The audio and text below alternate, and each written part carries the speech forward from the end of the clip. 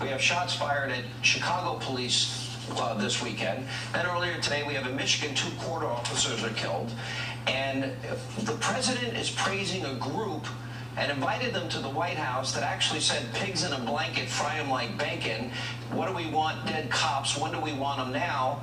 And they also are advisors, and Hillary Clinton has met with them and wants their endorsement. What are we to make of that? Well, I think you have to recognize that the left in many ways has gone crazy.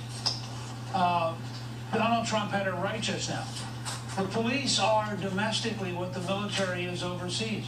They are the line of defense for civilization. And are there some mistakes? Yeah. But as a general rule, we actually track down those mistakes.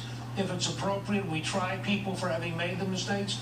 But overwhelmingly, policemen get involved, just like firemen, for the purpose of trying to help human beings, of trying to bring order to a society which would otherwise fall apart.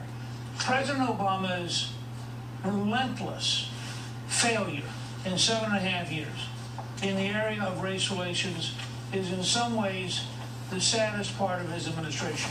He could have been a beacon of hope. He could have reached out to every young African American and said, look, I'm proof you can make it in America. He could have been a person who brought us together, and instead, as he did once again today, he is endlessly on the left wing. He is endlessly divisive. He has made race relations in America worse, and it is truly sad. You know,